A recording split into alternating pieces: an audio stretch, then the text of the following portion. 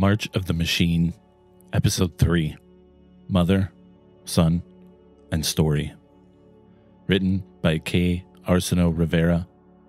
Narrated by Wyatt Fossett. There is a story. Many eons ago, there was a great wizard by the name of Urza.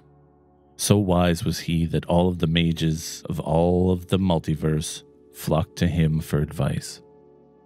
So powerful was he that only his brother Mishra stood as a potential rival. But Mishra hated him bitterly, and soon, a war began. The war spanned decades and took untold lives. Worse, it allowed evil without compare to blossom. An awful affliction spread through Mishra's armies, a black oil that changed everything in its path. Tamio knows this story. This is the only way it starts. There is more, much more. Years ago, she memorized every word.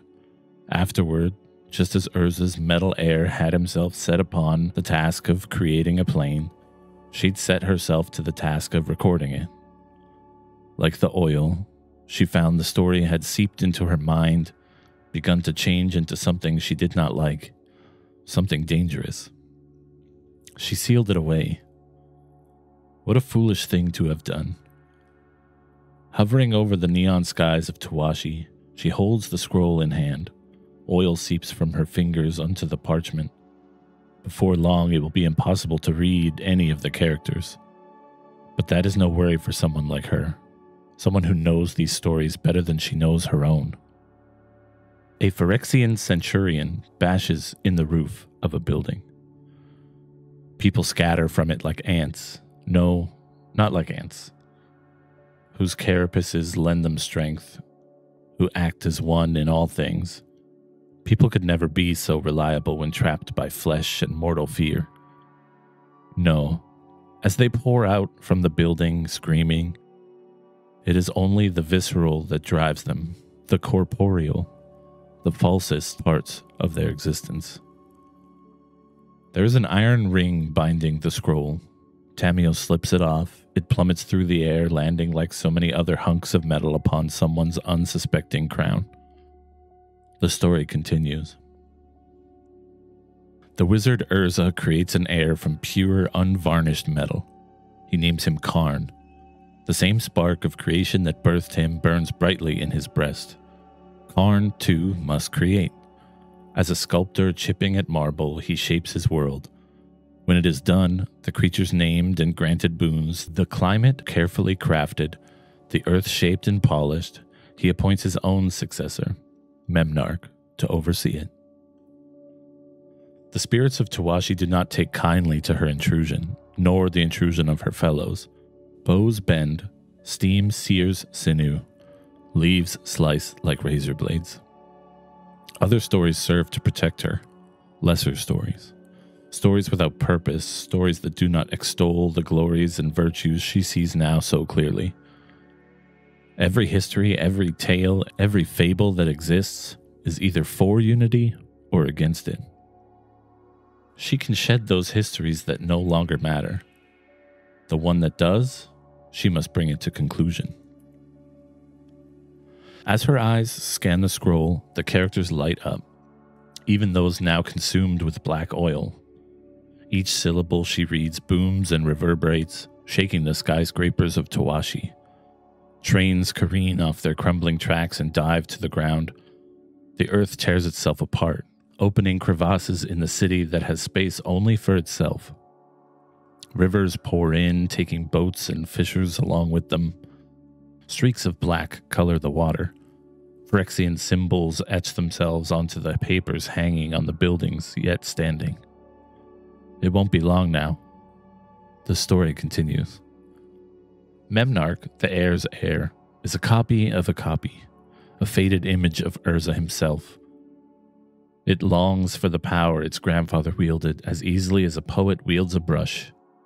It longs for its parents' ability to create. It longs to see more. Over years, it plucks life from this plane, and that, settling them all within this garden, waiting for the flowers to come. And they do. They aren't the flowers Memnarch expects. These bloom in black oil. Their choking roots wrap around that which is alive and whole. Soon, the whole garden drowns beneath the oil. Their heir returns to discover his home has been torn asunder. There is more to the story. There are the people driven from their home and trampled underfoot, their souls shucked from their bodies altered beyond any recognition. A queen rising from amongst the muck to rule her people. A glorious, unending oneness. A life without war or conflict. The heir looks on all this with horror. When Tamio wrote the story, she feared all of this. She didn't understand the peace that came with being part of a greater family. This is not the way she'd tell the story now, but it is almost done, and she will continue telling it. Beseiju, the tree that once held this plane together, bursts apart. Like wine spilling from a cask, oil runs from between the splinters, dripping onto the thirsty earth. An unholy screech pierces the ears of all those who will listen. Cami, torn from their home, scatter out of the district. Some find their ends at the tip of a lance, some find them torn apart by completed fissures joining with their catches. But the result is always the same. The Cami dissolve into a fine mist. Tendrils of smoke rise from the blackened soil, from the bridges dissolving into nothing until the whole district is swallowed by the fog of dead Cami. There's a distant part within her that is screaming at the sight of all of this, a small voice ringing in her ear, a tingling at her fingertips. But she cannot say she is afraid. This is what's right for Kamigawa. After centuries of war, have they not earned peace? Is this not simply another step to become whole? The scroll itself becomes oil in Tamio's hands, dripping between her fingers. This is how the story ends, and how it always has ended, with Phyrexia's victory. A scab turns into a scar when you pick at it too much. A wound scars when it does not receive proper care. Kamigawa's bleeding. Ravnica is too. But Ravnica's got plenty of walkers to keep it safe. That's Teo's whole thing, to start, and Rao's been dreaming up countermeasures for a while now. Seti had a hunch something big was coming. They can handle things for a while, at least. Kaya and Veraska were supposed to hold Ravnica down while Jace coordinated with the other planes. That wasn't going to happen now. They'd managed without them. Kaito asked her for help stanching the bleeding on Kamigawa. And after what they'd been through, helping is the least she can do. Even if she's got her own wounds to worry about. Kaya's not sure how long hers will hang around. Are these the sort of memories that change who you are in the afterlife? If so, she's hopelessly lost. Seeing New Phyrexia was bad enough, but being in the middle of an invasion, watching New Phyrexia tear a plane limb from limb, the only way to keep from hurting is to let herself go numb to the sights. There's too much going on to save everyone. The ground rattles with the cratering footfalls of centurions. Snarling machine hounds roam the streets, with some people caught inside their lattice of bone. Centuries of history evaporate in an instant. Hundreds of potential futures are snuffed out all at once. There's no time for thinking about it. No time for bitterness over how this all happened or why she's the one who must pull the gatewatch together. No time for wondering what might go wrong. People are falling. No time to reconcile with the way her stomach twists after a planeswalk either. There's only moving, only doing. She must act. Kaya runs. One leap takes her onto a balcony as it splits off. Another sees her landing on a teetering floor beyond. Horror sets in a second later. The houseplants. Scattered clothing. The ruined kitchen gives breath to her worst fears. This was a residential building. Hopefully most of its inhabitants escaped. A half-finished bowl of noodles at least says the people in this unit did. But there are others, aren't there? A scream catches her ear. muffled by the ongoing chaos. Kaya phases through the wall with its knickknacks and memories, trying not to think about how all those will be lost after today. A young boy and his dog quiver in the corner on the other side. Fallen supports have trapped the two of them in place. There's space enough for the dog to squeeze through, but the boy would have far more trouble. Kaya can't leave them here. She doesn't have much of an exit plan, doesn't know exactly how they're all going to make it out, but she can figure it out along the way. After all, it can't be harder than figuring out what to do about this invasion. Phasing through the fallen supports is easy enough. Normally, phasing the boy out of his position would be hard, but it's easier when he wants out just as much as she wants to help him. She offers him a hand. He takes it. She pulls him through the fallen beam. The boy grins, and the dog squeezes through after them. "How are we getting down?" he asks. A fair question, given the sight in front of him. This whole side of the building's been torn off. Tawashi looms, or what remains of it. Floors and furniture tumble to the ground as smoke rises from the earth, an acrid, oily smoke Kaya doesn't want to think about too closely. The streets are packed with those fighting against the invasion and those furthering it. Black oil seeps from the mouths and eyes of the attackers, and foul Phyrexian symbols glow on every surface. Worse, every few minutes a thundering boom shakes the plain once more, heralding the attack of Norn's skeletal, glowing branches. If Kaya was a kid watching all this, she'd ask the same question. But she's an adult now. Her job is to find answers where there are none. "We're going to jump from one place to the next," she says. The boy tucks his dog inside of his shirt. "Are you good at jumping?" "The best," says the boy. She hopes he is. She takes his hand, the two of them approaching the lip of the remaining floor. Up ahead, there's a swinging remains of a balcony. If they can get onto that, then maybe they can shimmy down a rain pipe to safety. "On three," she says. He nods. 1, 2, 3. The two of them jump at the same time, Kaya keeping the boy's hand in her own, but just as they should be landing, the balcony falls away. Kaya, the boy, and the dog plummet. You have a lot of thoughts when you think you're going to die. Fewer when you're responsible for saving someone else. Kaya thinks fast. She might be able to save the boy if she can slow down their flight. That's going to be the priority. As he starts to scream, she clutches him to her chest. She closes her eyes. Impact never comes. An unseen force pushes up against them, slowing their fall. Seconds before they hit the ground, they instead hover above it. Whatever's gripping them can't hold much longer. The two of them are trembling in its hold. A Phyrexian? Try to be less reckless next time. Kaito. Kaya opens her eyes to see him. His telekinesis is barely holding them up. Sweat beads on his forehead. Handling a human-sized object, let alone 3, must be pushing his powers to their limit. Blood, oil, and dirt are spattered across his slick armor. He gives her a nod. The boy acts first, hopping onto the ground. A woman nearby shouts for him, and he runs without a second look back. A woof from his shirt tells her the dog's okay too. Kaya gets up. She flicks the tip of her nose with her thumb. "Thanks," she says. "Would have been lost without you." He lets that stand without correction, which she supposes is fair. "We have to move fast. The Beseiju district is their prime target. The whole thing, the tree." Kaito trails off, but Kaya can find her own answers. The tree over Tawashi is rent asunder. A foul waterfall pours from its body. That's awful," Kaya says.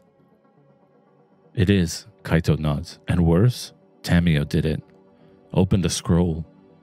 You can see her," Kaya points towards Tamio floating high above the city near Beseiju's weeping bows. "She's still reading from them. If no one takes her out, this is only going to get worse." Hells, they're talking about taking out friends now. Not that Kaya's any stranger to assassination, but there's something different about this. Tamio of all people? "We've both got the skills for this. Should I do it, or do you want to handle her?" "It's personal," Kaito says with a nod. "The Kami are going to want to fight this as much as we do, the ones who can fight. See if you can convince them to come. Speaking of help, where's the Wanderer? Kaya didn't mean it as a jab, but Kaito seems to take it as one. The corner of his lip twitches. She's coming, Kaito says. You mean she isn't here? She'll be here, he says. Just have a little faith. All around them, Kamigawa is crumbling. He says have faith. Is that a bad joke? Or is it a scab they keep picking at? Tamio floats above them, or something that was once Tamio. She doesn't look down on them, doesn't seem to move, doesn't seem to care about what she's doing. Nothing could be further from the woman Kaito met in Otawara. He sizes up the oil-slick bark of the tree. No matter what he thought of her before, this is about more than just him. Kaito sets his foot against the bark. He gets about 3 steps up before someone calls to him. Are you going up to fight her? The voice is small and timid. As much as he'd like to ignore it, he knows he can't. Besides, if there's a kid hanging around this place, they need to scatter, and fast. I am. You should get going. I can't, says the voice.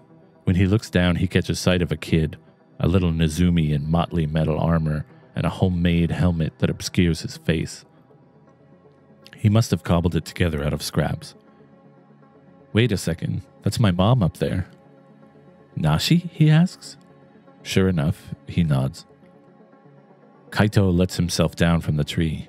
You don't want to be up there, he says. Things are going to get bad. But you're not going to hurt her, are you?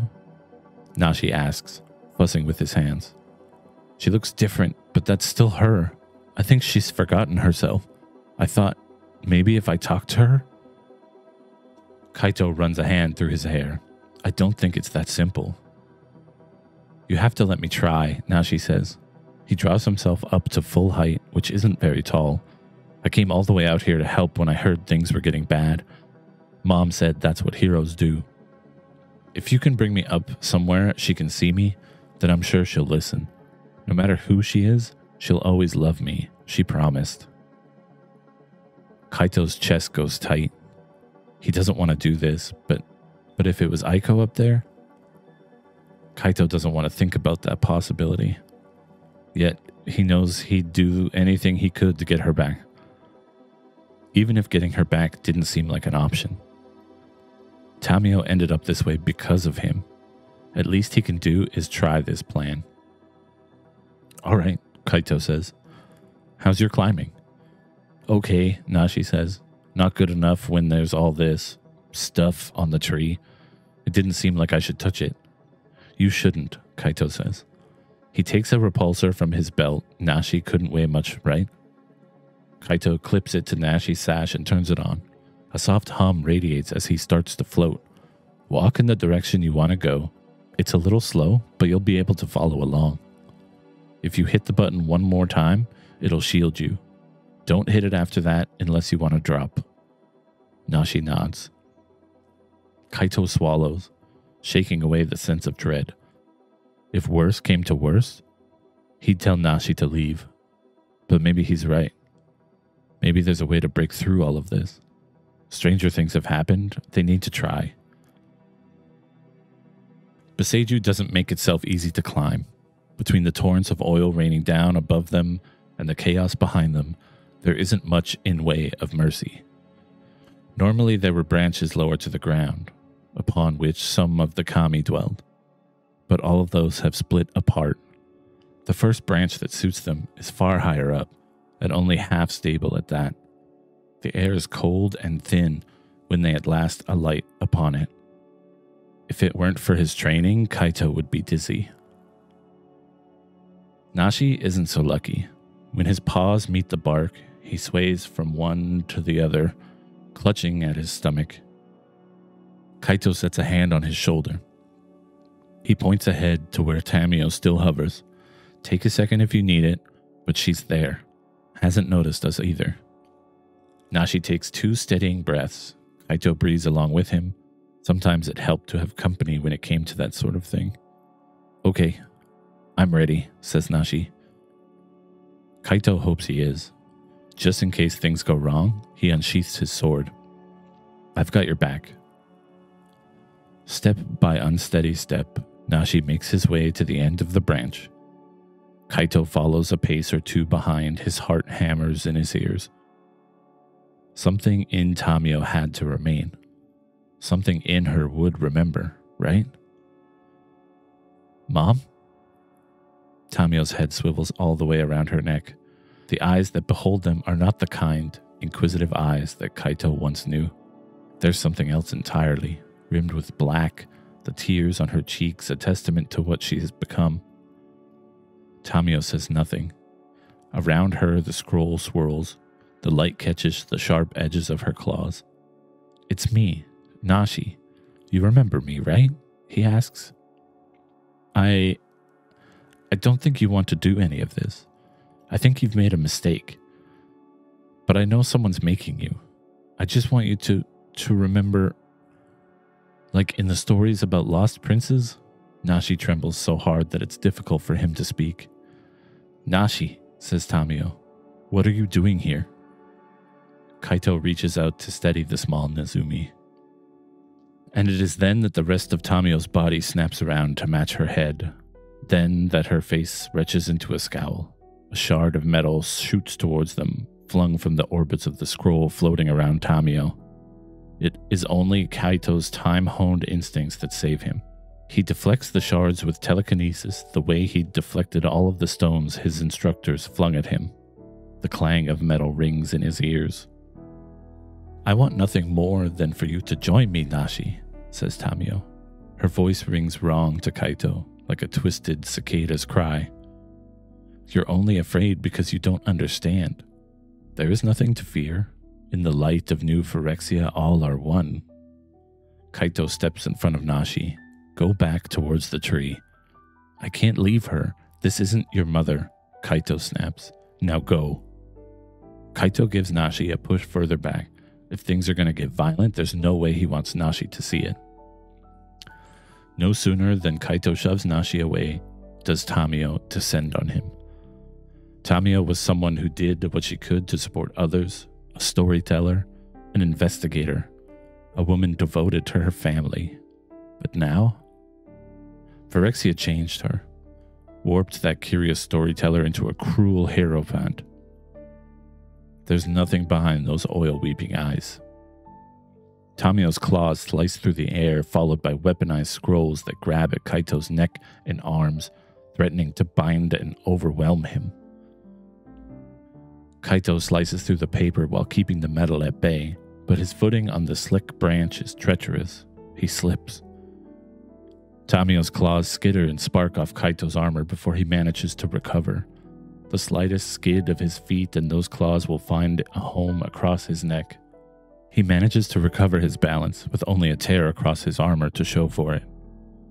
Kaito holds his sword out before him. Tamio stares back at him unblinking. This is a pointless fight.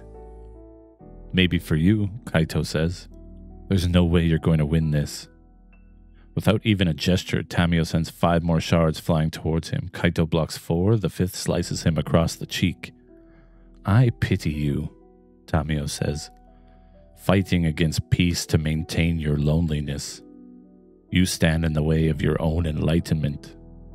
Like a child, you fight against the parents who only wish to welcome you.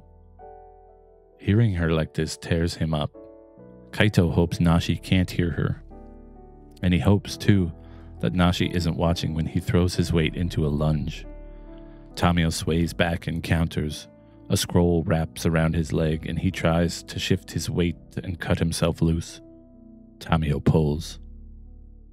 Kaito flips feet overhead before he knows what's happened. Dangling far above Tawashi, the smoke of the burning city stings his eyes. Somehow, he keeps hold of his sword. I'm giving you one final opportunity to surrender, Kaito. Phyrexia can give you the life you've always wanted. Come home, and let me welcome my family. Blood rushes to his head. Think. If he cuts himself down, he's going to fall. Maybe he'll be able to catch himself on something, maybe not. But he doesn't have many better options. I like my life the way it is, he says. Kaito makes the cut. He falls. Impact never comes. Instead, he feels something cool and soft beneath him, something familiar. We're up to 3 if you're keeping count.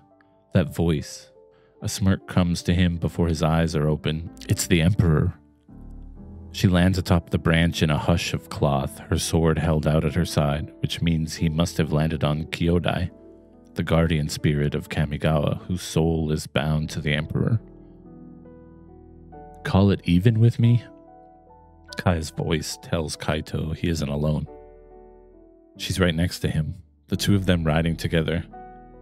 For now, Kaito says, I told you she'd be here. Kyodai swoops back up towards Tamio, their level with the branch now. His eyes are trained on the Emperor as she confronts Tamio. Each step is cautious and graceful. The slickness that troubled Kaito isn't a concern for the Emperor. What jocularity there was in her initial greeting is gone when she addresses the monstrosity before her. Is this truly the place for a fight, Tamio? The Emperor asks. You should be asking yourself that, Tamio responds. A flurry of shards fly out towards her, each split in 2 by a single cut of the Emperor's blade. Tamio backs away with each step the Emperor takes towards her, stopping right beside a frightened Nashi. Tamio's hand settles on Nashi's head. Kaito's stomach twists. He wonders if he should look away.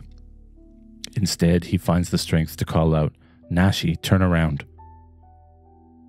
Tamio reaches for a scroll at her waist, one bound with an iron band. She slips the band free with a finger. The silken paper unfurls. Kyodai, the Emperor shouts. The great kami beneath them flies to her side. The Emperor holds her sword towards her companion, and Kyodai breathes upon it. Shining white lines the blade. Characters float in the air around her. Kyodai's power flows through the Emperor. Tamio's mouth begins to move. Nashi, at last comprehending what is about to happen, turns away. A flash of white light, the sound of a blade unsheathing, the whistle of a distant gale. Tamio falls. Kaito is on his feet in an instant. Nashi is all alone up there now. He's going to need company. By the time Kaito has closed the distance, the Wanderer is there to meet them. Kaito hugs Nashi tight. That wasn't her, Nashi repeats. That wasn't... Why was she like... Why didn't she? There aren't any easy answers. Certainly none Kaito can summon. A stone in his throat keeps him from speaking. The Emperor bows her head with grief. Your mother will live on in your memory, and the stories you tell of her. It is wise counsel, but not necessarily comforting to someone in the thick of pain. Nashi's sobs only get louder, and Kaito can't blame him. Another hand alights on his shoulder, oddly light and cold. Kaya never seemed the type for tearful reunions, but maybe after what they saw on New Phyrexia, she's singing a different tune. Any comfort is welcome now. Even Kyodai wraps himself around them all. For a moment, it feels as if they're trying to hold the plane together. Perhaps in the case of this one young boy, they are. Peace lasts until they hear Nashi's mother calling for him. Tamio's voice does not drift up from the pile of metal the Emperor struck down, but from right among them. This wasn't the cold Phyrexian whisper but the warm, familiar tones of her old self. Nashi, I'm sorry. Kaito shields Nashi with his body. Before them is a strange being. Densely packed floating characters form a woman's silhouette. They glow and dim as if breathing. When they hear Tamio's voice, a light at the center glows even brighter.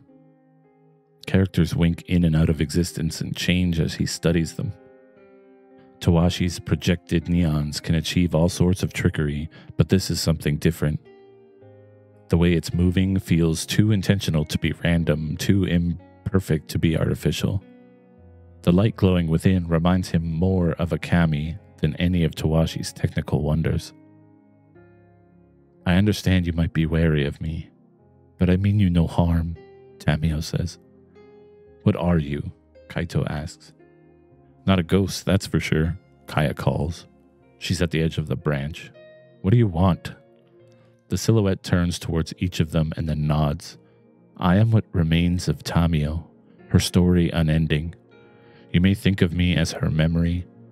Many years ago, she created me in anticipation of her death and sealed me away within the scroll until I was needed, bound with an iron ring. Tamio's memory, her story, pauses. I had hoped I might never be. How do we know you aren't? Kaito starts, but Nashi is already breaking away from him towards the odd conglomeration of characters. When he meets them, they swarm, settling into his arms. Kaito moves towards the boy, but the Emperor gestures for him to stop. The Emperor turns away, towards the body, toward Kamigawa, toward the ruins of the night. She's telling the truth. How do you know? Kaito asks. How do you know this isn't another Phyrexian scheme? Were you watching closely? Before I struck, Tamio mouthed something. I saw that, but she could have been doing anything. I thought she was preparing a curse. She wasn't, the Wanderer says. All of the shards she threw at me went too wide to do any damage. Didn't you notice? She sets a hand on one of Kyodai's many masks, and the Kami touches hers in turn. A hard-won moment of tenderness on a battlefield like this. Tamio was making a request, in the only way she could. Kaito looks back over his shoulder. Now she is surrounded by the characters, by the story unending. It isn't a clean victory, or even a good one. Kaito looks over the burning city below Boseju's wounded canopy. So many are dead, so many are dying, so many more that will die. In the distance, he sees shapes moving through the strange smoke, giant mechs lumbering towards the impact barb, Imperial forces gathering to counter the Phyrexian assault. How much can they do? How many can they save? Tamio fell, but Nashi lived. Considering the work left to do, he'll take it. There's a story. Once upon a time, there was this great evil, one that threatened to swallow the planes of the multiverse whole. Unfeeling and uncaring, it infected the hearts of those who it encountered. There was someone who fought against it. There was a protector in white.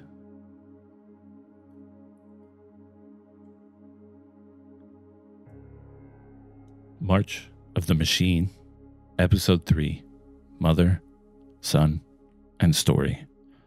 Written by K. Arsenault Rivera. Narrated by Wyatt Fossett. Thank you again so much for watching these and for sharing them on social media. I can't share my appreciation enough for just having a platform or being able to do this sort of thing. I really enjoy doing it. And these stories are amazing and thrilling. So yeah, if you haven't subscribed to the YouTube channel yet, please do. We're trying to raise that subscription number to get access to some more tools here on YouTube. Otherwise, sharing the videos would really help.